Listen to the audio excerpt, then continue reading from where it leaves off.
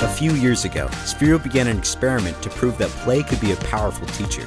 Educators, parents, and students began programming with our basic lessons. That didn't surprise us, but what followed certainly did.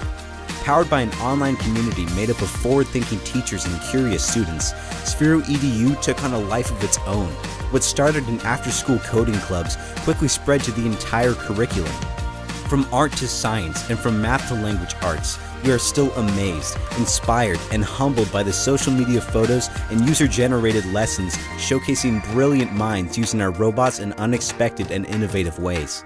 And even though code is at the core of everything we do at Sphero, the world's teachers taught us something. Sphero EDU isn't just about the code. It's beyond code.